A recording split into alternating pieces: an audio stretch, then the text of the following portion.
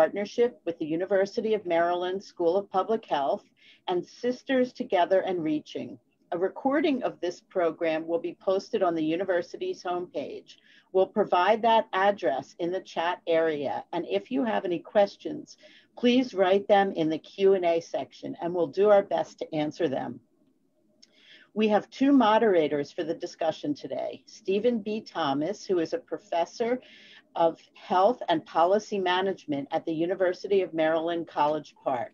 He's also director of the Maryland Center for Health Equity. And now I will pass the mic to our other moderator, Reverend Deborah Hickman, who is the co-founder of Sisters Together and Reaching, a faith-based nonprofit organization that provides spiritual support and direct services and prevention education to HIV/AIDS infected, affected, and at-risk communities in a holistic woman and man-centered environment. Deborah? Thank you very much, Karen, for the introduction. I'd like to introduce Dean Reese at this time, who has been very engaged and gracious through the process of granting space for vaccine studies. Dean Reese is the Executive Vice President for Medical Affairs, University of Maryland, Baltimore, and he is also the John Z. and Akiko K. Bowers Distinguished Professor. He is the Dean of the School of Medicine. He also is a professor in the departments of obstetrics and gynecology, medicine and biochemistry and molecular biology. He is a member of the prestigious National Academy of Medicine. Without further ado, I turn the mic over to Dean Reese. Reverend Hickman, thank you very much. And welcome to everyone. It's a pleasure to join this august group for this critical conversation that we will have. As many of you know, COVID-19 made a faster and deeper impact on our lives than any one of us could have imagined. We've all experienced some degree of loss over the past several months since COVID-19 has entered our environment. Therefore, I'm extremely grateful that we are having this very important conversation this afternoon. We're grateful to many individuals, agencies, and leaders who together have made a huge difference in the effect of our pandemic process. Researchers at the National Institutes of Health, including Dr. Tony Fauci, as well as Dr. Kizzy Corbett, and many others, deserve great credit for what they have done in guiding us thus far. We also want to thank, in part, the University of Maryland School of Medicine's Center for Vaccine Development and Global Health and its many partners across the country. Together, they have worked in a very collaborative manner to have produced multiple safe and effective vaccines. Thus far, over 15 million Americans have been vaccinated. Now, when COVID-19 invaded our lives in 2020, our only choice at the time was how we responded. For the Center for Vaccine Development and Global Health at the School of Medicine, that took the shape of devoting our investigators' time and talent to bringing vaccine to fruition. It also took the shape of consciousness and carefulness to ensure diverse populations were included in the trials. Now the rest of us, we have a choice to make. The choice is simple, whether we accept that hard-earned resource, vaccine, or not. Let me be very candid and very open. My choice and my decision was to accept that vaccination and to accept the hard-earned resource. I look forward this afternoon to a very robust discussion on that topic. To me, it's an honor this afternoon to be part of this group, this body, and to have this most important conversation. I'm delighted to welcome and to honor a good friend and colleague, Dr. Tony Fauci, who will be with us this afternoon to make important comments. Dr. Fauci is known to everyone as America's leading scientist in infectious diseases and vaccinology. Thanks to everyone for coming together, and I look forward to a very important dialogue and discussion among each one of us. Thank you very much. Thank you, Dean Reese. As many of us know, we live in a country that has been shaped by systemic racism. And due to these systems and structures, Black and Brown Americans have had less access to healthcare. Neighborhoods have not been equally invested in, and thus there is a lack of quality resources which are key to healthy communities. It is imperative that we acknowledge that today's conversation is critical because of these historical facts, some of which have been truly traumatic to Black people. The systems and structures have not always leaned in our favor, but as poet laureate Amanda Gorman said this past Wednesday, scripture tells us to envision that everyone shall sit under their own vine and fig tree, and no one shall make them afraid. If we're to live up to our own time, then victory won't lie in the blade, but in all the bridges we've made.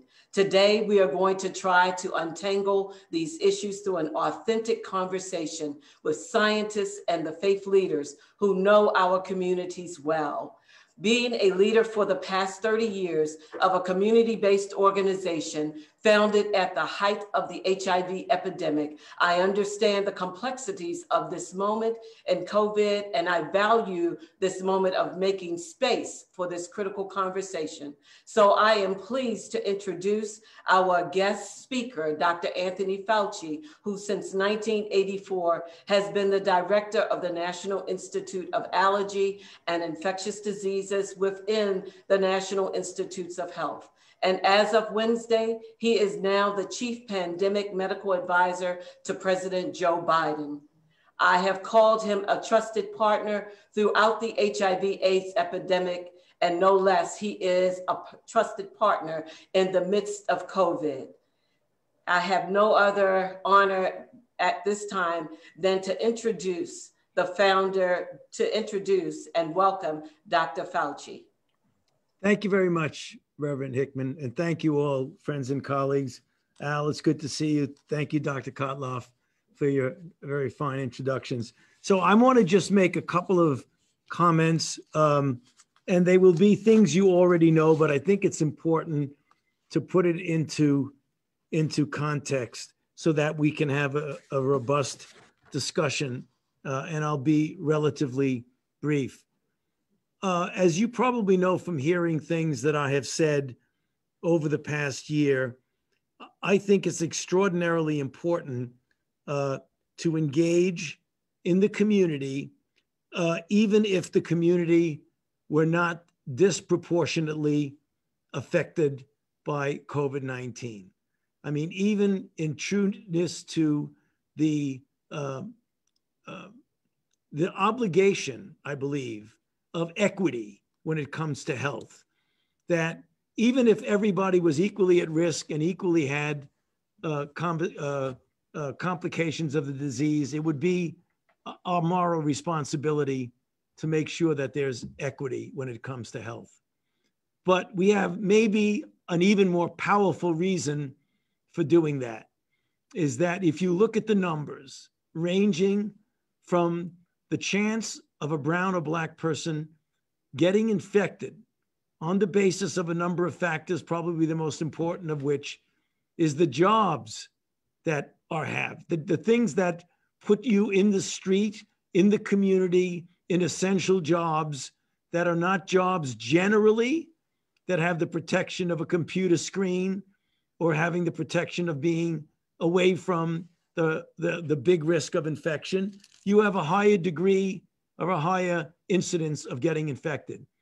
Once you do get infected, you have a much higher incidence of getting the severe outcomes of disease measured in hospitalization, intensive care, and death. And that relates very much to the comorbidities that, through no fault of your own, are related to the social determinants of health that you've experienced from birth, essentially. The fact that you have diseases that, because of everything from lack of access to health care to dietary issues, have put you at risk. Diabetes, obesity, hypertension, chronic renal disease, chronic lung disease, cardiovascular disease. So if there's any demographic group that absolutely needs to benefit from what we have in the medical establishment, namely highly effective vaccines that are clearly safe, then brown and black people need to have access to that. Now, the thing we face is the understandable, and I think that's the thing that the non-brown black people in the community need to realize. Whenever they hear that there's hesitancy on the part of brown and black people because of historical issues that can't go away, they're not going to happen again, but the memory cannot go away. And that is the history of how the federal government, over decades, going back to Tuskegee and even beyond Tuskegee, have treated brown and black people. So rather than get upset at brown and black people because they raise questions and have hesitancy, you have to say, we respect your hesitancy and we respect the fact that you have some doubt about what's going to be going on with vaccines. Are they safe? Are they effective? Rather than get upset with that, we accept it and say, okay, one of the things that are important is that although those things did happen, there are safeguards in place now that they won't happen again. So wouldn't it be a tragedy if you deprived yourself of life-saving interventions because of an understandable reflex hesitancy, rather than saying, let's put that aside for a moment and look forward and say, what do we need to do to answer the questions of why, apart from the concern about the Tuskegee phenomenon, what is it that makes you hesitant now? Do you think that things are going too fast? We can explain that because the speed, as you know, is related not to recklessness, but to the advances, spectacular scientific advances in platform technology. What about the safety and efficacy? Is it safe and is it effective? Should I believe the government? Heck, they lied to us so many times. Why should we believe them now? Is it the pharmaceutical company that wants to just make money on us?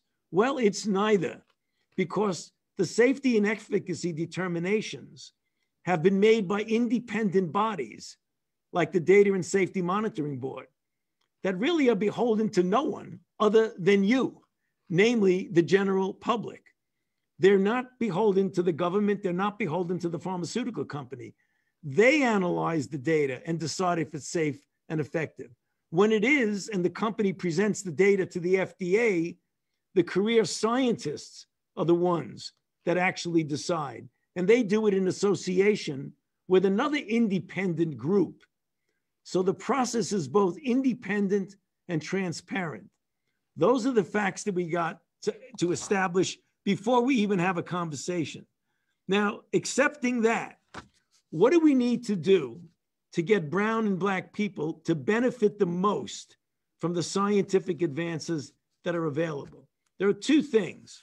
One, you want to get involved in the clinical trial process, because when you do a trial like we did with Moderna and like we did with Pfizer, when the trial is complete and you get good efficacy and safety data, you'd like to be able to say that it applies to everyone. You don't want to be able to have the open question, well, wait a minute, this looks like a great vaccine, but is it great for brown and black people? I don't know, because there weren't any brown and black people in the clinical trial. So you have to balance the putting aside the skepticism you have about getting into a trial to say, I want to be represented in a trial because I want the data to apply to me, to my family, and to my community. And that's the reason why we try so hard to reach out to black and brown people to get them to get involved in the trial, so they're part of the data. So we're going to talk about that in a couple of minutes, I'm sure, with a bunch of questions. But there's something that also extends from that. And that is, apart from the trial, why we should get as many brown and black people in the community to get vaccinated once we have an established vaccine that's safe and that's effective. And in fact, we do have that. So we have two opportunities. We have the opportunity to get involved in a clinical trial to prove that it's safe and effective in brown and black people. And we have the opportunity to, for ourselves and our colleagues, our friends, and our family, to make sure we get vaccinated when a vaccine becomes available. Let me stop there. I'm sure we have a lot of good questions. Thank you very, very much, Dr. Fauci. I will kick us off with this conversation, and the 5 illustrious, influential faith leaders will follow. And my first question is, why is it important to test more vaccines when there are 2 vaccines already available under emergency use authorization? Well, that's a great question, Reverend Hickman, and there are some really good reasons for that. One, we need more vaccines because the companies that are involved by themselves are never going to be able to fulfill the obligation of all of the vaccine doses that are needed. That's the first thing. The second thing, each vaccine has different characteristics. One second. For example, the vaccines that we have now, as good as they are, they have stringent cold chain requirements, number one. Number two, they are, comparatively speaking, expensive. Not for you, it should be free, but it's for the federal government to buy. It requires 2 doses. Others require 1 dose. For example, the Janssen one, which is fully enrolled, so it's not going to be applicable to you except when it gets an emergency use authorization and when it becomes available for you to take it if you want.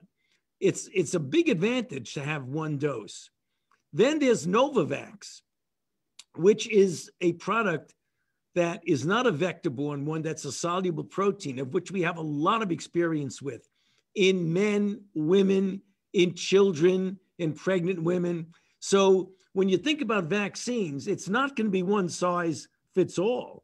If you want one which is that we have the most experience with, the soluble protein of Novavax, even though we haven't proven for COVID that it's safe and effective, I hope it will, I think it will, that platform we have much more experience with than we do with the messenger RNA.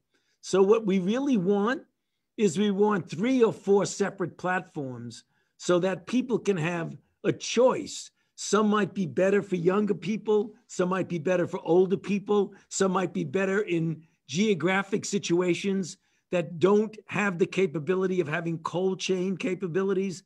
So there's many, many reasons why, even though we have 2 good vaccines, we want to keep testing them. Thank you very, very much, Dr. Fauci, for the answer to that question. And I am now going to turn it over to our first distinguished influencer, Bishop Walter Scott Thomas. Unmute. You need to unmute yourself. Right. Thank you so much, Dr. Hickman. Dr. Fauci, we all appreciate your contribution. You have guided us through some of the most difficult time that we've had.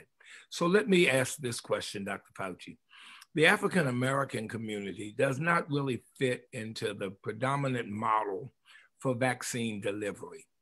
There are persons who have no access to internet, who have limited to no public transportation system access, who have health challenges that limit their mobility, who have major health challenges, and who may not even affiliate with employment-based delivery, and who live in areas where health disparities are well documented.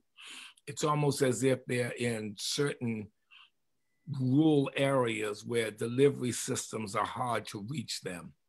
Will the federal government help to coordinate vaccine delivery? And number 2, Will there be resources for delivery systems that address the needs of these communities, of our communities? That is really a terrific question, because it has really hit the nail right on the head on one of the things that we discussed right from the beginning in the planning of President Biden's plan of how we can efficiently and effectively get vaccines distributed in an equitable way.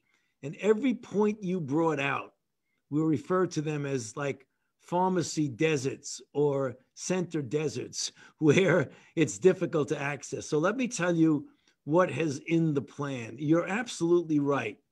The federal government is going to get very heavily involved in collaboration with the local authorities to make sure we don't have these gaps. Because quite frankly, as much as the states do things well, you know from experience that goes well beyond COVID, when you tell the locals to do something, if it's not convenient, they may not do it. So you need federal involvement. So what is going to happen is there's going to be community vaccine centers that are going to be opened up, including in areas that serve minority communities. There is going to be mobile units that will go out into those hard to reach areas where people don't have their own form of either public transportation or don't even own an automobile to be able to get them to where they need to go. That is part of a very comprehensive plan that President Biden and the team has put together. So we were discussing this literally yesterday in the White House, right before the press conference, when I sat down with President Biden and Vice President Harris to talk about just the things that you were mentioning. And it was really interesting because President Biden really harped on that. He said, hey, wait a minute, I want to make sure we have enough capabilities to get out into those communities where people can't just go around the corner in the middle of a city and walk into a CVS or a Walgreens and pick up their vaccine. So that's the plan. You know, I can't guarantee it's going to work on the first day, but I can tell you the intention to get that to work well is very strongly embedded in the plan of the president. Thank you very much again, Dr. Fauci. I am going to ask that the clergy just step right in. And we have with us also Bishop Dante Hickman, my son. We have with us also Reverend Robert Young, Dr. Brad Braxton, and Reverend Dr. Boyer G. Freeman. So these gentlemen will take us right on to the stratosphere with you, Dr. Fauci. Dr. Fauci, I echo the sentiments of Bishop Walter Thomas, and thank you for your very strong presence of peace, of clarity, and quite frankly, sanity during some very chaotic and confusing times during this pandemic. You spoke a little to this, and I'd like for you to hit it a little more. There are two events that are ingrained in the memories of many African Americans about the way we were treated by the healthcare systems and health research establishment. One was the outright neglect of healthcare for polio in the African American community. And of course, the second that you mentioned was the Tuskegee study. And when you look more locally, we remember the Henrietta Lacks story and study.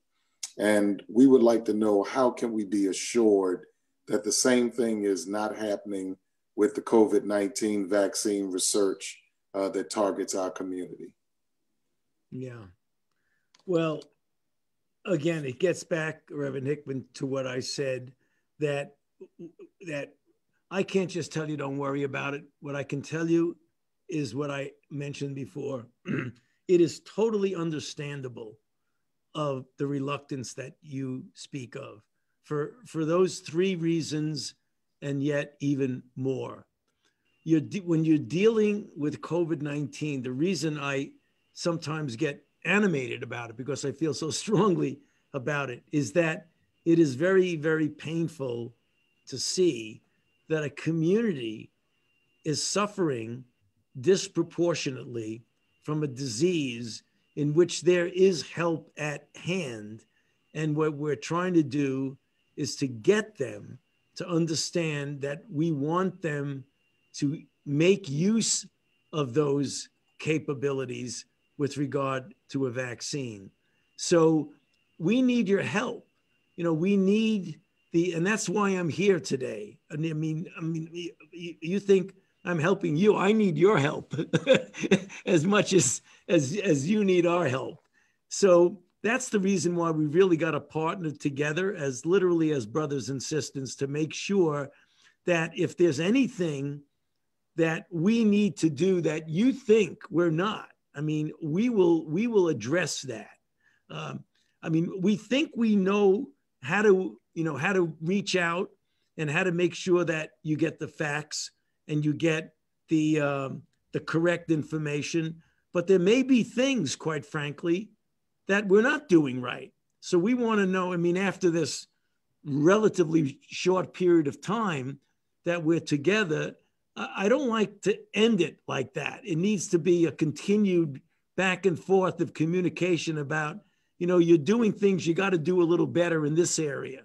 I mean, the idea that I just heard about the issue of access in the rural areas from Reverend Thomas, to me, that is something that is good to get that confirmed, that's something that we're on the right track. We've really got to address that. We can't just, take it as an abstract thing that's going to correct itself. It's not going to spontaneously be corrected. So hopefully we can work together and get beyond the concerns that you mentioned. Yeah, Dr. Fauci, thank you so much for your availability. We are all relieved that you look and sound relieved. And so thank you for being our hero in this season. As one of the younger pastors, and I look up to so many here on the panel, my question is more so around not so much scientific, but as far as strategic support. Just reading through President Biden's national strategy for the COVID-19 response and pandemic preparedness plan, those 7 goals. My question is, being that the Black church we feel is the epicenter or the central location for our people, for information and empowerment, how can churches, what can we do to further promote the vaccination? How can we get the information out? How can we partner with local hospitals, clinics, so that we become even a site to host, a vaccination host for the community, especially those of us who have senior citizen homes and villages and things of that sort? Yeah. Reverend Young, just know this, that you are a very important part of that. I think it's a 101 page of President Biden's thing. It has the 7 major components. Just look at them, read them, and see that how many of those really apply to things that you can do, where you can make your church, the setting of your church, a place where you can get information that is passed on to your parishioners because they have trust in you. And I think that's, again, one of the things that the president said. We need trust in the facts and trust in science. There's been so much miscommunication that has preceded what we're trying to do right now. Misinformation, talk about things being a hoax and fake news and not real. People have great trust in their churches. And when the church takes the lead in getting the correct information to people, it's amazing how you can help turn around things. So I would think that where you are is not an outlier, but is a hub for where the information needs to be disseminated. So you can be an important part of the solution. Dr. Fauci, I'd like to thank you for seeing you again in your leveling presence back on the national scene, and to hear you speak of the obligation of equity, which is so important. It's been consistently documented and reported that Black and Latino people are becoming infected and dying at disproportionately high rates. Why are race, ethnicity, and associated comorbidities not included as criteria in the vaccine rollout plan in many states? And would you be in favor of immediately adding those criteria? Yeah, you know, that's a really great question. And it was a sensitive issue of saying, are you really going to be making priority on the basis of race, or should you do it on the priority on the basis of comorbidities?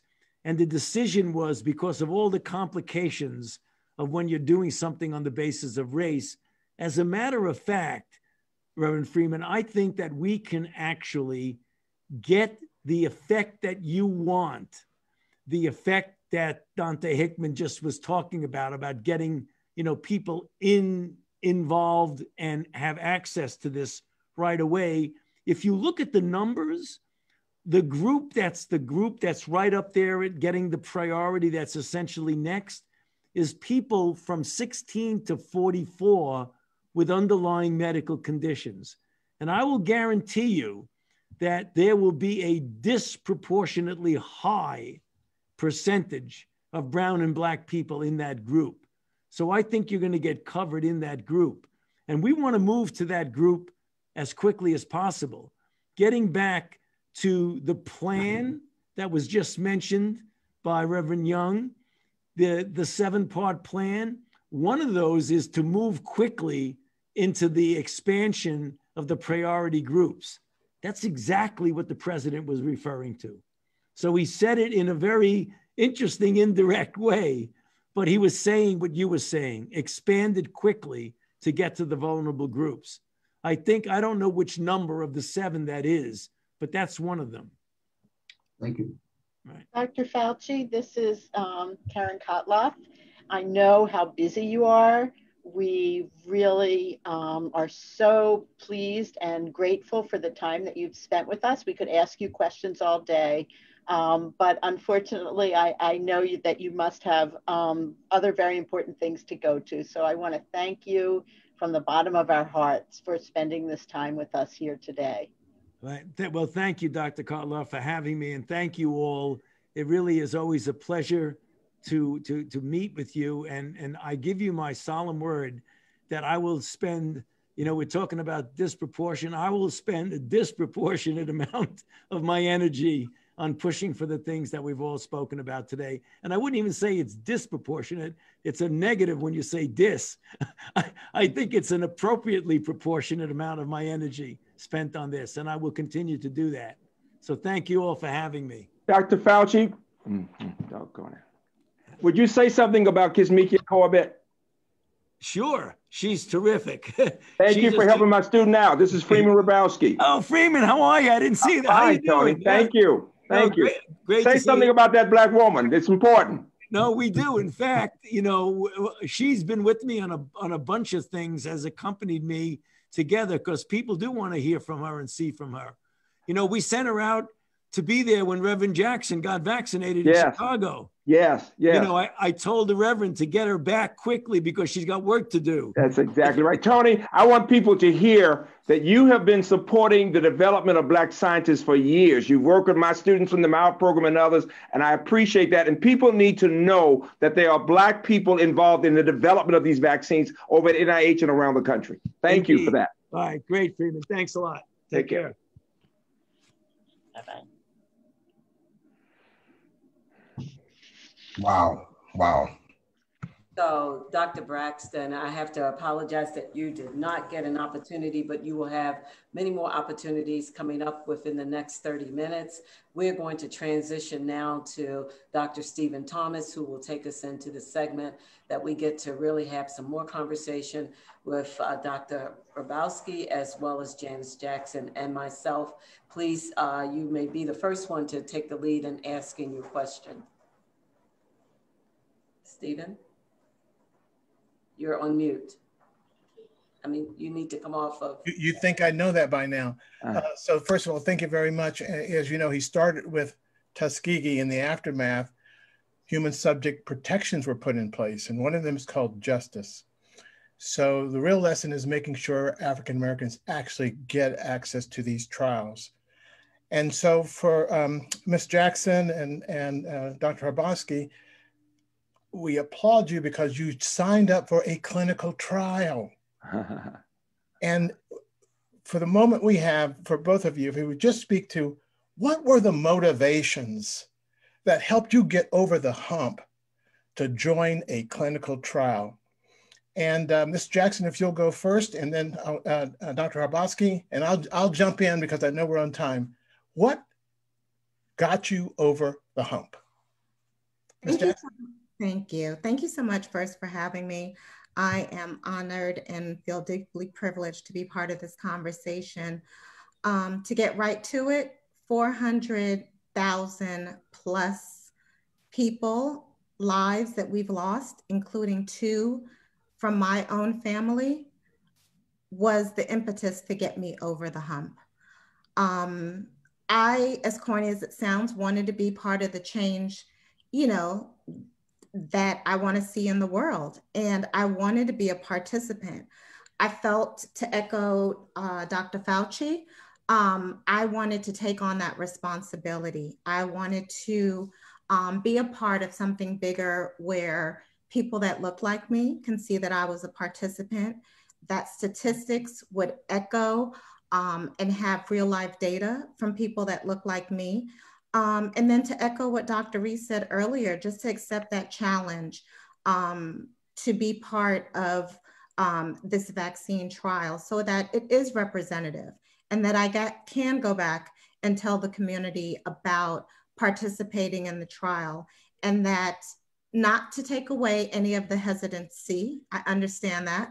I understand, as the other eloquent speakers have spoken about, how it's being steeped in history, but that things are changing and that these vaccination trials are safe and they're thorough and they're thoughtful, and that we as Black and Brown people are being disproportionately affected, that we should take on that responsibility. And I just feel honored and privileged to have that opportunity.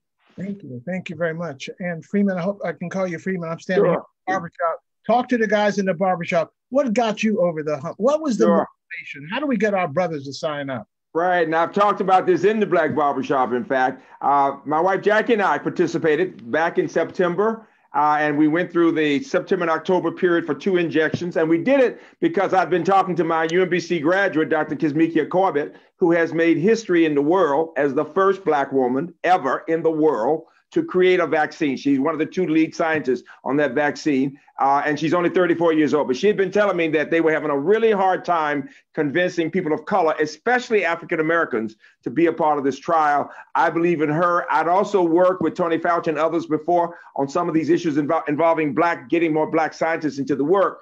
And so we knew that this was the best advice we could get to work with these scientists. I should tell you that the Center for Vaccine Development at the University of Maryland School of Medicine is excellent.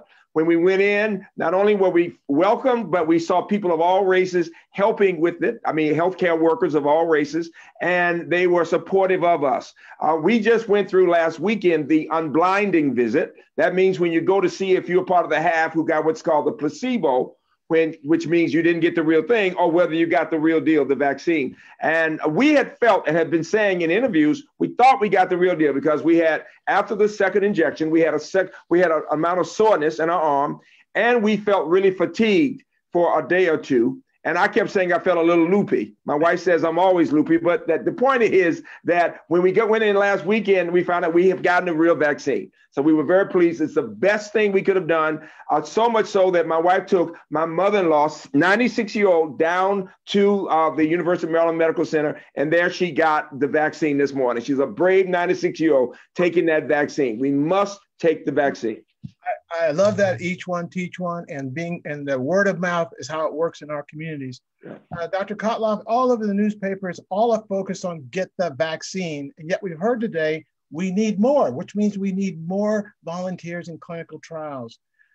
Can you help us make that distinction of why our ministers need to also help recruit for the Novavax or whatever the other trials are that are coming, so that we have more vaccines? So I have to say, I'm not a sports person, but I love the analogy that, You have to take multiple kicks at the goal to be able to score. And I think, as Dr. Fauci mentioned, that 2 vaccine companies leave us very vulnerable to be able to make enough vaccine for the world. That's who we have to cover, 2 doses for most vaccines for the world. So we need more vaccine out there. And you can see, you know, that we're having some trouble with the rollout and even being able to keep up with our conservative plans. And the other thing that Dr. Fauci pointed out is that the different vaccines have different platforms and require different handling. And so the ones that are under EUA need deep freeze. We need other vaccines that don't require such a cold chain and can be sent out to more remote areas. You know, some people get really worried about messenger RNA and the idea that could affect their genes. We can assure you that it won't, but there are vaccines that don't have mRNA. And so, you know, that can help people feel more comfortable.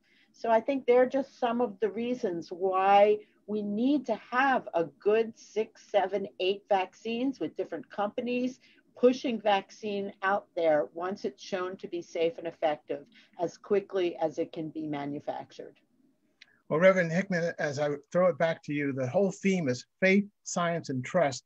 And you know, back in your days in HIV, that wasn't always the case, that the faith community had trust in science. How might this be different? And I'll turn it over to you to engage our clergy. So I think that it might be different in that it did not have sex attached to it, and sexuality especially. And so those were a great many barriers that the church had to overcome and still is working on overcoming, understanding the nature that God created all of us. And so therefore, who are we to dispute with God how he made us and how we feel about various things in various places? But under the circumstance of COVID-19, we are all impacted and we are all on the same street and we are all crying out to the same God for saving. And so with that said, I am one of the human subjects that recently signed up for the Novavax for the very fact of I love my children, I love my family, I love my friends as well, all of the people I come in contact with.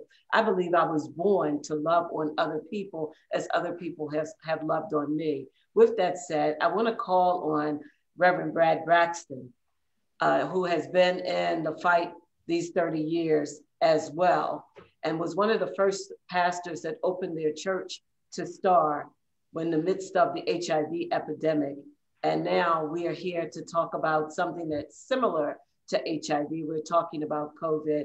I want to give you the floor, Brad.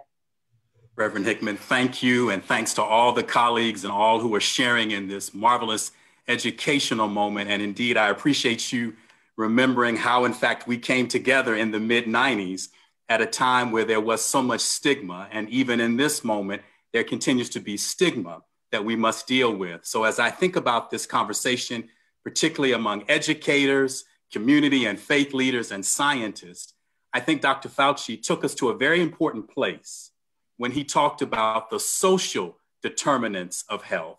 So I'm very curious to hear from panelists and all on this conversation, how do we better include spirituality as part of the social determinants of health? And by spirituality, I mean that very broadly. I'm not speaking just to the Christian community, but the deep ways that people make meaning. And if we can attach values and meaning making to then going to get the vaccine. In other words, we value our bodies, we value our children, we value our communities and our jobs, so much so that we are willing to go beyond any stigma and fear we have about the vaccine. So my question is, how does spirituality increasingly become, especially in the scientific community, a part of the social determinants of health and wellness? I have a question. Dr. Hrabowski. Yeah, let me say this as an educator and a Christian. Dr. Braxton, excellent question. And what we're saying now, students of all religions and in general, we're taking this vaccine not just for ourselves, but for all the people around us. And when we think about the religions, when we think about Christianity and others, it is not just about what happens to us, it is about what happens to the people we are connected to. And it's the idea of giving to other people. When you take the vaccine, you're giving to your children and grandchildren and to grandparents and other people because you're making them safe. As long as you're not vaccinated, you have the potential to cause someone to get the vaccine, to get the disease and to die. And so from my perspective, people of faith want to keep others safe. And that means what we have to do for ourselves to help other people. And if I can just jump in, yeah, very great question. But also I think that we have a human responsibility just to the whole community at large. So spirituality also as a focus, but we are responsible to this type of illness that has such a devastating effect on those around us, those of any age. And I feel that once we partake in these vaccine trials and actually get the vaccine, we're doing our part to really move our whole community forward, to get back to life as we knowing it, to get back to healthy interactions, to get back into business interactions and family interactions, and really impact our mental wellness and our health wellness. So it's so much part of a bigger purpose. And in that, you can't help but connect spirituality when you are really impacting a community at large. And Brad, I think that, thank you for that deep question. I've always been astounded by your intellect and the way in which you articulate things. I think that in our spirituality and our faith-based institutions, that we have to expand our understanding of what it means to be healed and not look at healing as magic, but what are the different processes and ways we participate in that healing. And when I consider Jesus, who healed in a myriad of ways, and one way was particularly disgusting to me when he used his saliva to heal. And that took a lot of trust on the part of the one that needed that healing. And in our communities, when we're talking about vaccinations, spirituality, and healing, there's a severe distrust, not just because of the medicine, but the ways in which people are neglected and not cared for decades in our community. And so there are a number of ways in which we have to restore that mindset, that trust. Not how people take the vaccine, it's good for you, but how do we holistically help people to heal? Yeah, and to piggyback off of Dr. Hickman, I was just thinking, because again, Professor Braxton, you have us all kind of stimulated, but I was thinking the church should really begin to embrace a broader theology of wholeness. That's what I'm trying to say. That when in 3 John it says, we should love all things that you prosper and be in health, even as your soul prosper. So having this understanding that God wants us whole, and then from that, we go into the tributaries of wellness and all the different spectrums. So I think once we have an understanding that our Creator wants us to be whole, then we move into these realms of health and wellness that can benefit us individually and collectively with the communal responsibility. Yeah. Do we have to recreate the wheel, or do the churches have health ministries already in place that we can build upon? Dr. Thomas, I don't think we have to recreate that wheel. And to get to Dr. Braxton's question and what my colleagues are referencing about health and wholeness, the World Health Organization defines health as the state of physical, mental, and social well-being, and not merely the absence of disease or infirmity. But those of us who have been impacted and affected by the Spirit of God expand that definition to say that health is the state of physical, mental, social, and spiritual well-being, and not merely the absence of disease or infirmity, because much of what bothers us physically, mentally, and socially has its genesis in the spiritual man or woman. And when we reconcile ourselves with the spiritual man or woman and the Spirit of God. Much of what bothers us physically, mentally, and socially reduces or is eradicated altogether.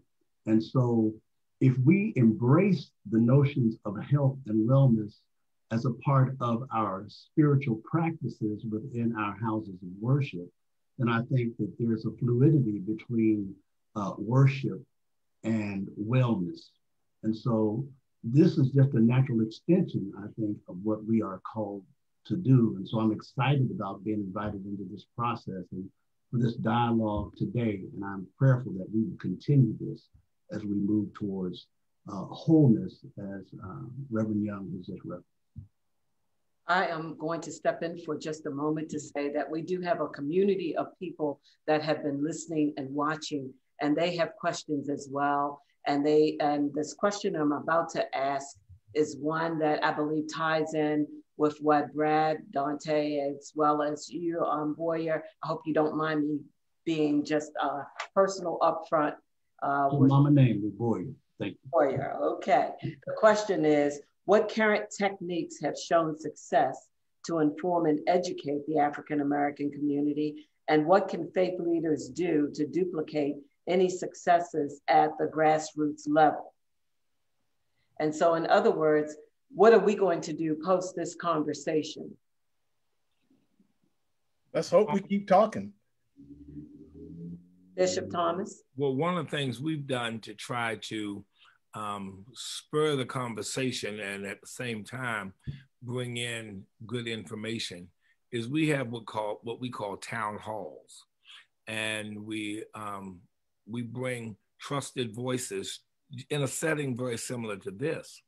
And we work to bring all stages, ages of our congregation together and allow them to ask the questions, allow them to hear the comments.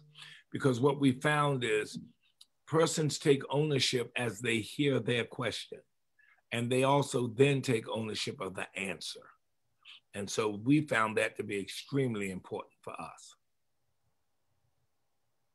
And so there's also another question, several questions, but I want to, before I go into a couple more questions from the audience, I want to ask Dr. Cutloff, what would you like to see us as the clergy, as the church, begin to do to help in this realm with what you are working on currently? So I think that in this day and age, there are so many sources of information that it's very confusing for people to know what to believe and what kind of advice about vaccines and COVID and health they should listen to. And so what I would say part of your mission could be is to learn about the science of how vaccines are developed and work with your colleagues in medicine to try to develop your own message that you can share with your clergy. So you become a trusted information center. Reverend Hickman, there are 942 people with us right now. I'm wondering how this Zoom might help us bring scientists and this conversation into your congregations. Could this work? Yes. And so it would help us if we would bring the Dr. Cutloffs, the Friedman Habrowskis, the Dean Reeses into this conversation. And Dean Reese has raised his hand. And so this conversation continues. Reverend Hickman, might I just speak to that particular issue? I fundamentally think this is a real opportunity to bring communities of healers together. And I think sometimes faith leaders and scientists don't think of themselves, as Dante has said, in that broad way of healing. And so we get in our silo communities, and each group has a way of talking that doesn't translate into the public. So for example, let me give you this one very brass tacks example. Spirituality for me is not about dogma. It's not about a particular creed. It literally is from the Latin word spiritus, which means breath. So to be a spiritual person is to take moral ownership over the breath in my body. Yes. And if we began to redefine terms, so you don't have to subscribe to any particular religion doctrine to say, I'm going to be morally concerned about the breath in my body and the breath in your body. And if we learn to develop a public grammar and lexicon, then these communities could talk together and not past one another. Reverend Hickman. But I have to yield to Dean Reese because he had his hand up, and now we're into the conversation for sure. There's an amen and a glory hallelujah. Amen. Dean Reese, you must come off of mute. I mean, you must, yes. Can you hear me now? Yes. Yeah.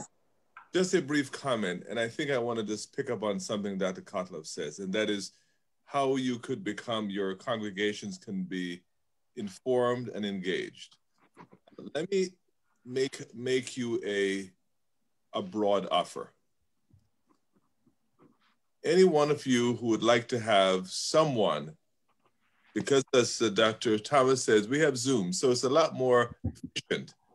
Speak to your congregation as a scientist, as a physician. We have enough that we can make them available. So simply send an email to Dr. Kotloff or to me, and we can make sure that we connect you with one of our scientists and assign them to basically be your guest for 15 minutes, 20 minutes, a half an hour to speak to and take questions. So that becomes a way by which your congregation can be hearing from scientists who are part of the whole vaccine program and could really speak to the issues very, very completely. So that's what I'd like to make an offer to you. Mm-hmm.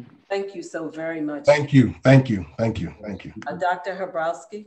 Very quickly, just to help the audience, I'm looking at all the great questions. I assume, Dr. Kotloff and Dean Reese, that somebody will be answering their questions and that it will be posted so they can have them, because there are so many great questions that are coming up. And then the point about getting an appointment for the vaccine, it is technology based. We need churches and universities working together to help people, because as we work to get the vaccine for my mother-in-law today, if you don't know how to use the technology, you have a hard time getting through and getting that vaccine. We need people who can help people to fill out or do whatever's necessary, because it's not just like calling somebody. You got to use the technology, and that makes it very inaccessible for a lot of people. So we need to think that through. And finally, there were people on the call who are asking about getting into the trials, and I want to be one of the ambassadors for the Center for Vaccine Development. We need to make sure we let them know how they can be in this next trial, because we need more Black people for this next trial.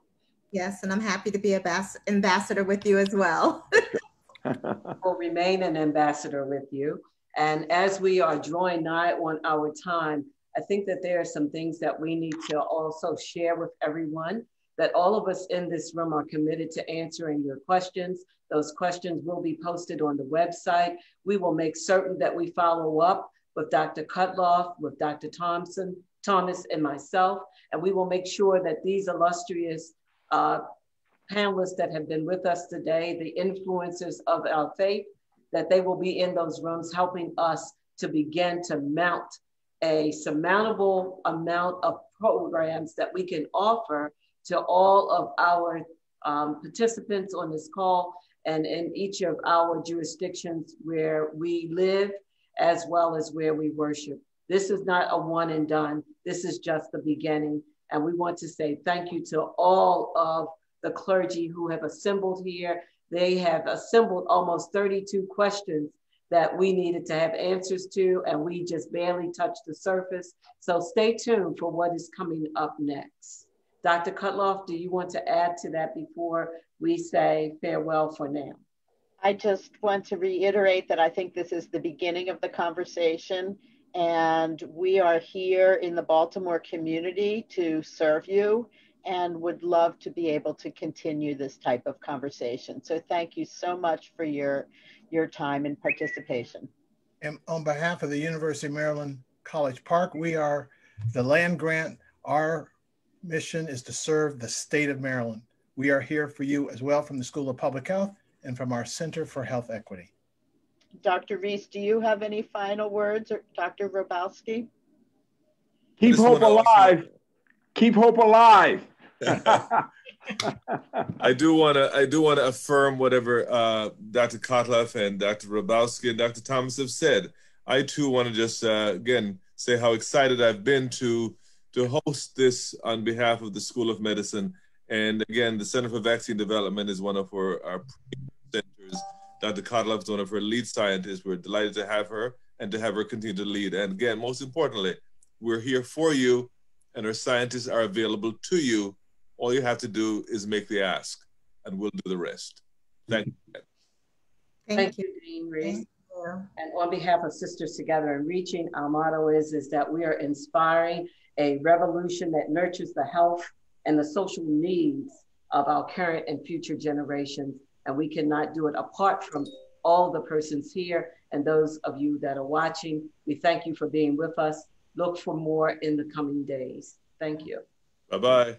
Bye. Wear your mask, wash your hands, stay away from crowds. And keep hope alive. Keep hope alive.